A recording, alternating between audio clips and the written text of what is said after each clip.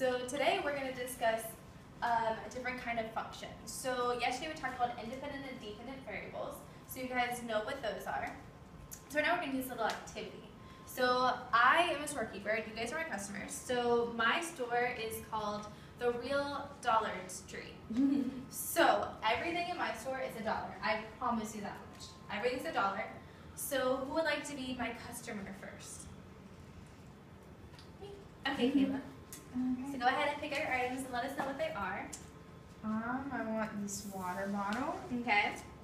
I want the coffee pot. Okay. And I think I need a mug Yep. to go with my coffee pot. Oh, these books are really nice. Yep. That one's a nice one. And then, I want these pens to write. Yeah. And I think that's all I want. That's all you want? Okay. So Kayla, how many items do you have? 1, 2, 3, 4, 5. Perfect. So since we have 5 items, how many dollars do we have? Do you need to buy them? 5. Exactly. So in your hand, could you give me $5? Yes.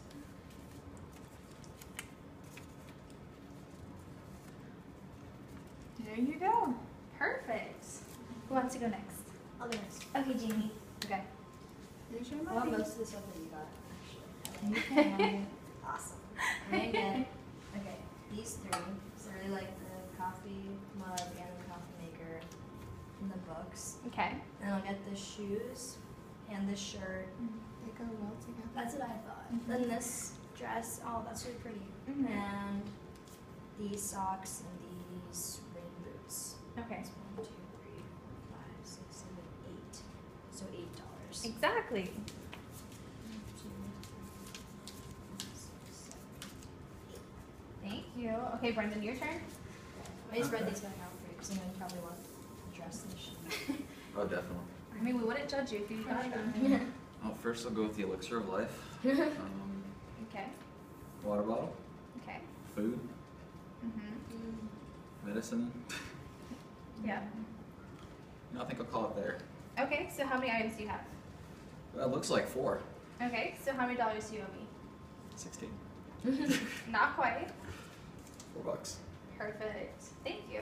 So who can tell me, as I mentioned before, we talked about independent and dependent yesterday. So you guys know what the dependent variable for this is?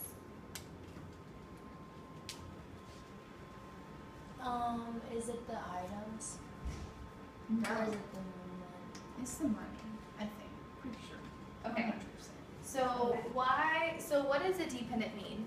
What does dependent variable mean? It's dependent on something else. So like the money is dependent on how many items you get. So like you get 5 items, then that means you have to pay $5. So that's why it's dependent. Beautiful explanation. So does that make sense, Jamie? Yeah, So that can you makes repeat sense. what Kayla told you? Okay, yeah, the money is dependent because it's dependent on how many items you buy. Because the number of items you buy affects the amount of money you spend. Exactly. Beautiful. So Brennan, what is our independent? The independent would be the amount of items for it. Exactly. Beautiful. Oh, So because it's like the amount of items you buy isn't like really affected by it. Exactly. You guys are in charge. The shopkeeper is just there to take the money, but you guys are in charge. So if we're going to graph this, so we're talked about the y-axis being which variable? The dependent. Dependent. So we're going to label this as dependent. And if you can't read it, let me know and I'll erase it and rewrite it. And then our x-axis is what? Independent. I'm just going to do that. And then, so what was our x-axis then, if there was independent? The amount of items. Number of items. And then what was our y? The money. Money. So if we are going to graph what we just did, so Brendan, can you come up here and graph for me? So why don't you graph Kayla's items? So how many items did you have, Kayla? 5. So go ahead and graph that. So how much money did it cost you? $5. So it'll be 5, 5. So instead of writing 5, 5, let's use these. So it was 5 items for $5.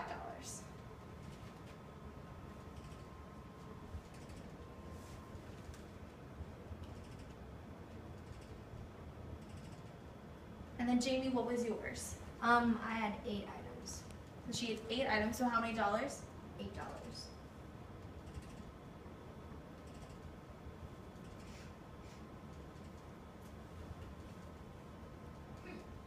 And then how many items did you have?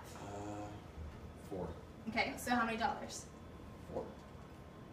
Makes sense.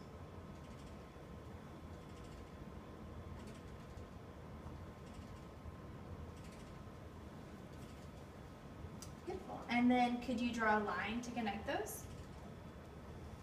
It's going to be completely straight, but close. Yeah, it's hard to make those really straight. Yeah, it is really hard. Yeah. Yeah. The grid lines. Mm-hmm. Beautiful. Does anyone have any questions about this graph? Is it possible to go into any of like the other parts of the graph with this? What do you mean? Like the other sides of it. So Or like can you this only side? Yeah.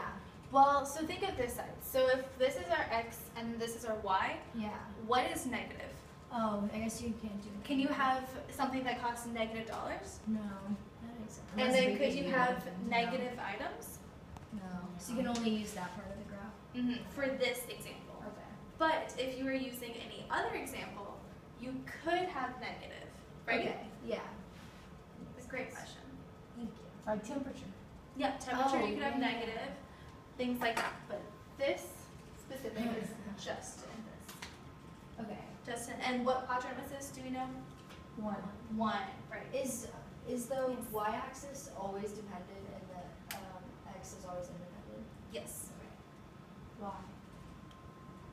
Just Is that just how math works? I'm pretty sure this is how math works. I don't know the exact definition of y, but we always do x and then y. So in the coordinates, you always do x, comma, y. It's just the way Or the items coordinate in plane one. is. Okay. It's just the way the coordinate plane is. You always do x first. Always. So x is independent, always independent. comma, dependent. Exactly. Oh, So okay. you can write it like that. Okay. Math is so fun. Yes. Okay, so now we're going to discuss what if we had a different store. So let's call this store Huggly Wuggly. So this store, you have every item is $2. So every item is $2. So who would want to be my customer? I'll go first this time. Okay, Jamie. Okay, so everything's $2 Everything now? is $2. Okay. Then I'm probably gonna get, oh, I didn't even see the iPod last time I was doing this problem. Okay, I want that and the TV. That's so skill. I know, that's really cheap. And this for my phone. Okay. And I'll just get those. So Okay. it should be $1, 2, 3, 4, 5, $6. Beautiful. And how did you do that? I just counted for $2 for each item. Or you could have done what? What's another way you could have found how many dollars? Multiply. Exactly. So you could have done 3 times what? 4, 5, 6 times 2. Beautiful. Thank you. Who would like to be the next customer? We'll do this one more time. I'll So, do it. okay, Kayla. Okay. I'm gonna switch it up. This time I want some medicine. Okay. Some tennis shoes. That's a steal for another $2. And some playing cards. Okay. Whoops. And no, I don't like a Cola. I want a Pepsi. And a towel. So that's what I want. Okay. So how many items do you have? 1, 2, 3, 4. Okay. And if everything is $2, how much would that cost? 4 plus 2 equals 8. Okay. So $8.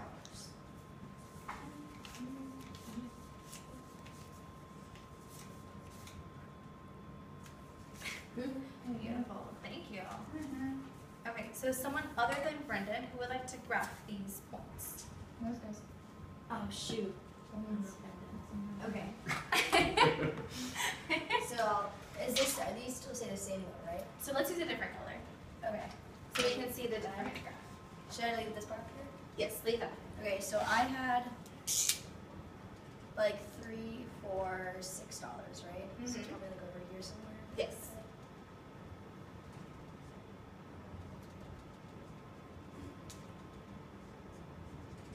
then you had 4 for 8. Mhm. Okay. So it'll be like right about Mhm. there. Oh, actually, maybe this one right here. Items. Okay.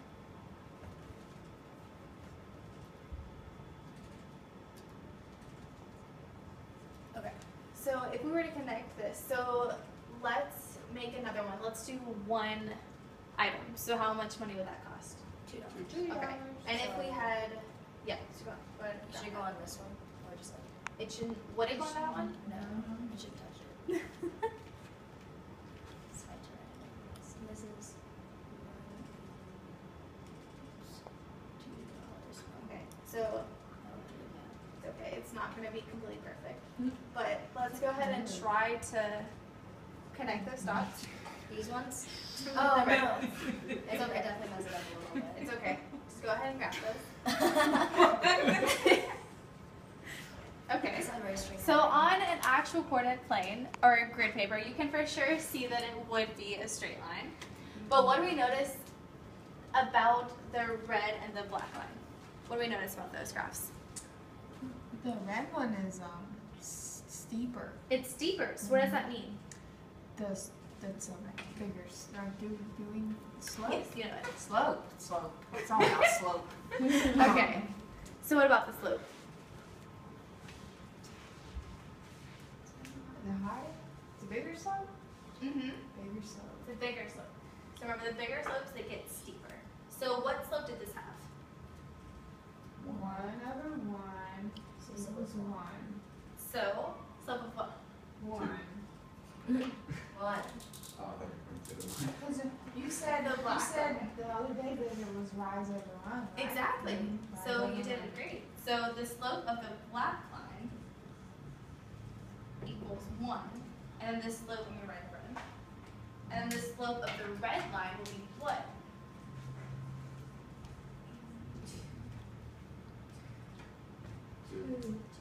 2. You all look unsure. Why would it be 2? So use that idea of what you did, rise or run. Yeah. So how would that be 2? There's 2 over 1. $2 to Uh-huh. one item. So it was up 2 over 1. Beautiful. So this is 2.